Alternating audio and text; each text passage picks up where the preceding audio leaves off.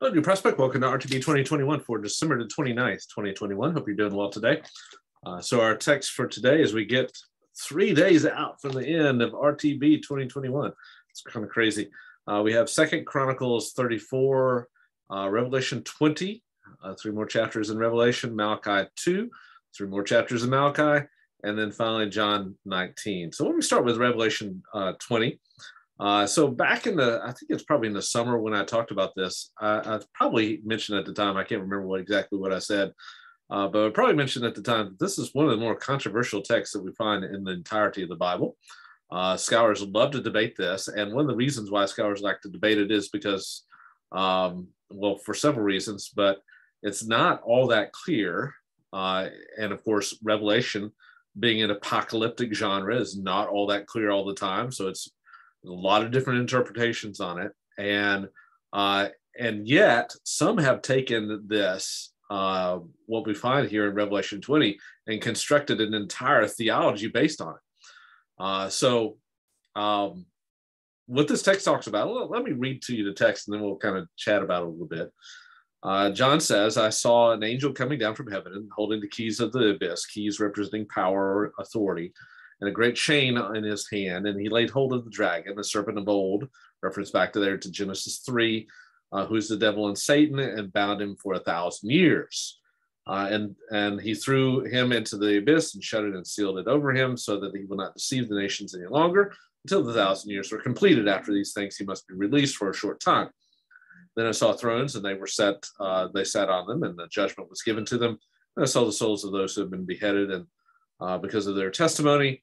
And the rest of the dead did not come to life until after the 1,000 years were completed. This is the first resurrection, and blessed and holy is the one who has a part in this first resurrection.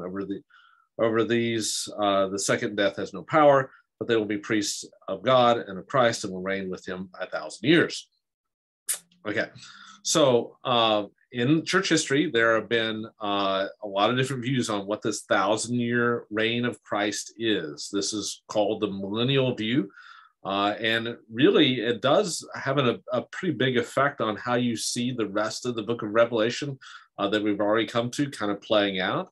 And let me just kind of give you again, I can't remember if I did this back in the summer when we talked about this before, whether I gave you the different views, but there are basically 3 different views. You can take one of them and kind of divide them in 2.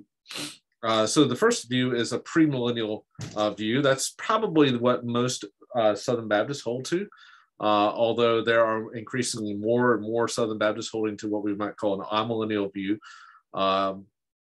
The premillennial view believes that this millennial reign of Christ is something that's in the future, and so there's going to be a future 1,000-year reign of Christ, and that will come after Christ comes again. So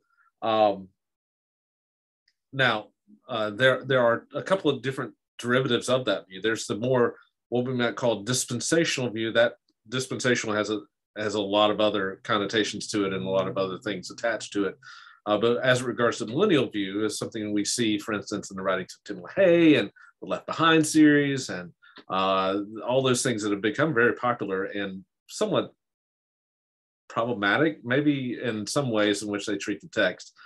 But anyway, that's a viewpoint that's held by a lot of folks, and it's basically what is known as a premillennial, pre-tribulational rapture of the church. And so the basic view is that at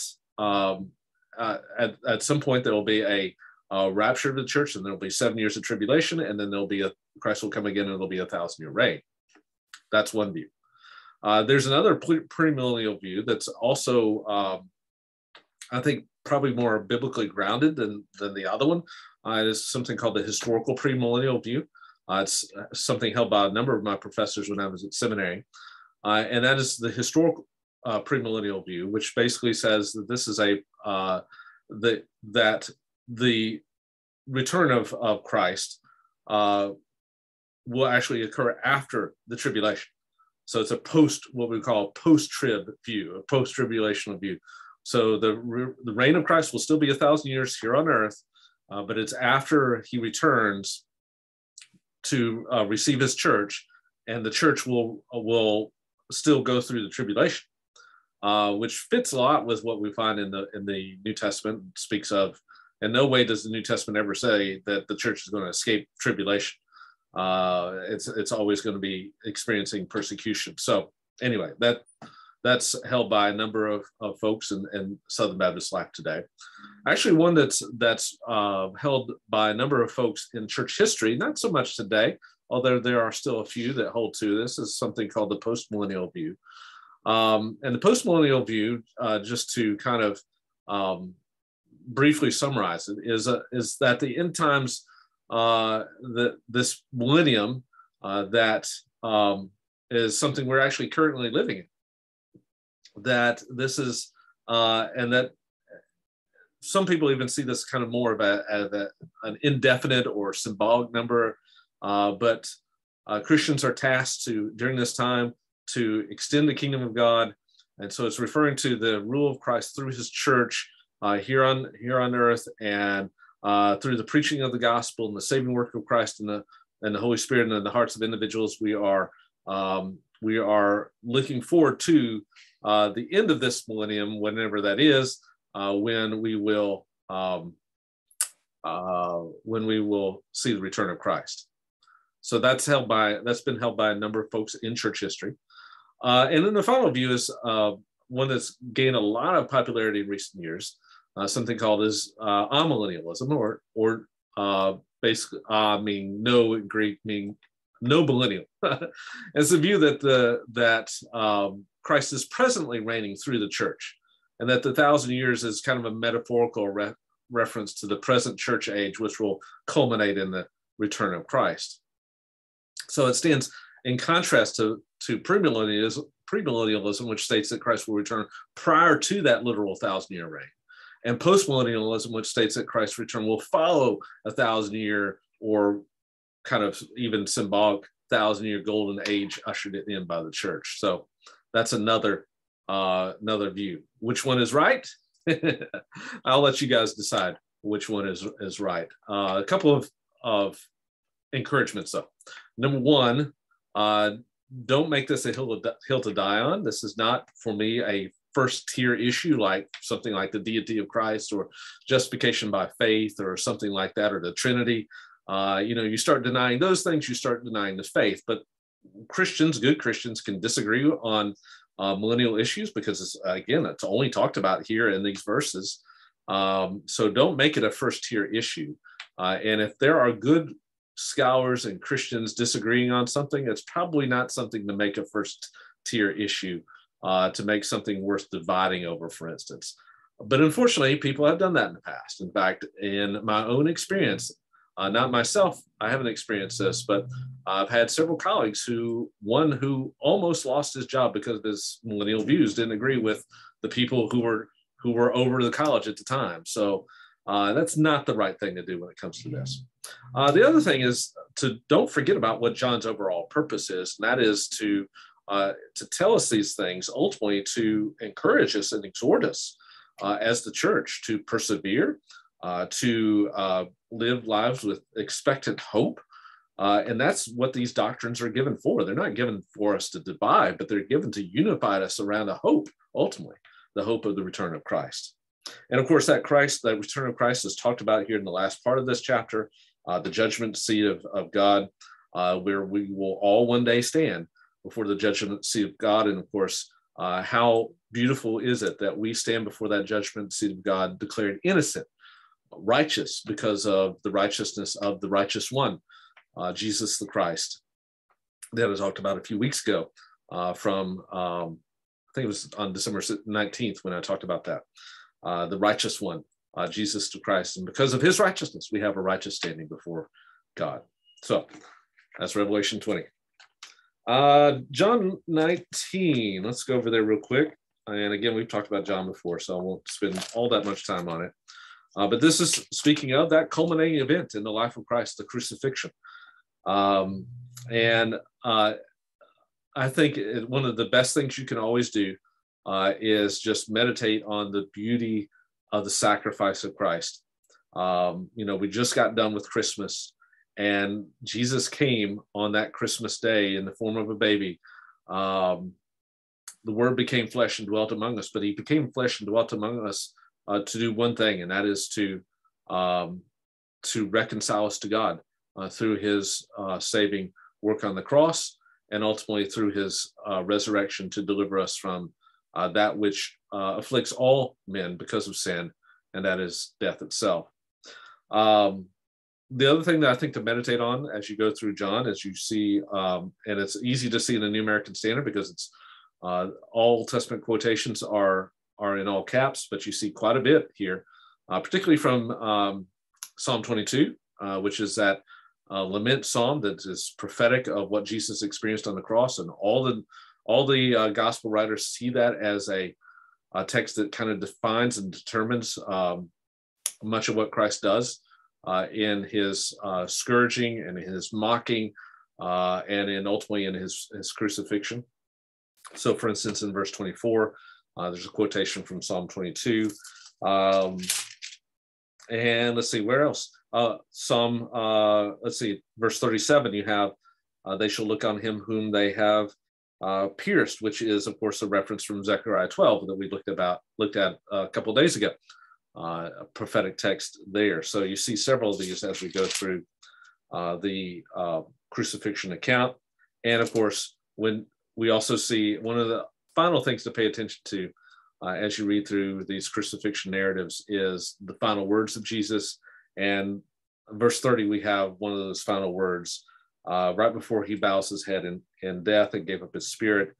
He says, "It is finished." He has accomplished that which God has sent him to do. So, John 19. Let's move over to go over to 2 Chronicles 34. So in 2 Chronicles 34, we start on so I think I mentioned this the other day. If you had the Hall of Fame of the Jewish kings, the best kings, you had Hezekiah, you have David, and you have Josiah. Josiah was that kind of last, I think I described it when we were talking about the books of Kings, that last thumb in the dam right before it bursts. He is a king who is probably even better than Josiah or than Hezekiah, in that he reigns for 31 years, starting at the age of 8, and yet he leads in some wonderful reforms of Judah, of the southern kingdom of Judah, and specifically, much of the reforms are started by when they start to refurbish the temple and they find a copy of the Torah. And when they start to read this Torah, we see this story. It's also, again, a story told in 2 Kings. When we read about this story, we see the effect that the reading of the Torah has on the people and upon Josiah himself. And what it prompts them to do is to realize that they're about to experience those covenantal curses that were listed in the book of Deuteronomy. They have lost it, and now that they've recovered it, they see what peril they face. And the peril they face are these covenant curses that we've talked about before, that are going to come upon the Jewish people because of their covenant infidelity, as a disciplinary measure by God to draw them back into the right covenant relationship. And so what happens in this story is that we have the account of how ultimately they reaffirm their covenant relationship with God. It's always interesting to me the effect that God's word has on his people to draw them into right covenant relationship with him. That's been our prayer really throughout this whole RTB 2021, that this experience of God's word, reading God's word together as the people of God, as New Prospect Baptist Church, we'll not just be finding out more facts and stuff about God's word, but we'll be conformed into the church, the covenant people that God wants us to be. And this is what we see happening in 2 Chronicles 34. That brings us to finally for today, Malachi 2. Speaking of covenant disobedience, you see Malachi challenging the people on their covenant disobedience once again. The first few verses, and again, that's a big theme of Malachi. Remember, he is my messenger, God's messenger sent to his people to draw them back to covenant fidelity. And this is right at the end of the Old Testament period. By the way, what we see in the book of Malachi is the Old Testament period is ending a very similar way that the book of Revelation ends. And I think I mentioned this when we were talking about the book of Revelation. In Revelation 2 and 3, we see that, the people of God are still kind of going astray. And it's a call, the book of Revelation and the book of Malachi both called God's people back to what they should be doing. And that's being faithful to God in their covenant relationship. There's some pretty stark warnings here in Malachi 2. You have, for instance, that God's going to rebuke your offspring and will spread refuse over your faces and the refuse of your feasts, and you'll be taken away with it. And so there's these threats that they might even experience another exile because of their disobedience to God. One of the ways in which that disobedience is seen is in the disarray and the dissolution of the family units within the post-exilic community. That things like intermarriage with these foreign women, but also things like the dissolution of marriages themselves, as we see in verse 16, where God says, "I hate divorce." This is causing some disarray within the covenant community because, and we've talked about this before, because within God's way of doing things and his ordering of his covenant community, the family is the microcosm of the covenant community itself. And so if we have healthy families, you'll have a healthy covenant community. And to bring it into modern day churches, if you have healthy families in a church, you'll have healthy churches. In the same way, they didn't have healthy families in that covenant community of faith back then. And so God is calling them to restore that and to take an active role and interest in restoring healthy covenant relationships in the family on a micro level, so that on a macro level, they will see a healthy covenant community of faith before God and restored to right covenant relationship with him. So I think that's it. Did Malachi 2, did John 19, Revelation 20, and 2 Chronicles 34. Great. Hope you have a great rest of the day on this day, December 29th, 2021.